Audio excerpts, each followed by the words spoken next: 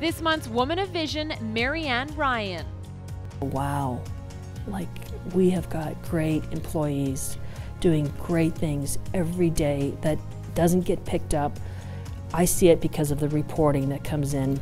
And when I can, I pick up the phone and I'll call the employee or the member and say, I just read this. I want to tell you, you're doing a great job.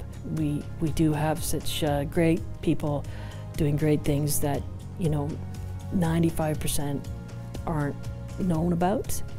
I am in a position of privilege where I get to see this.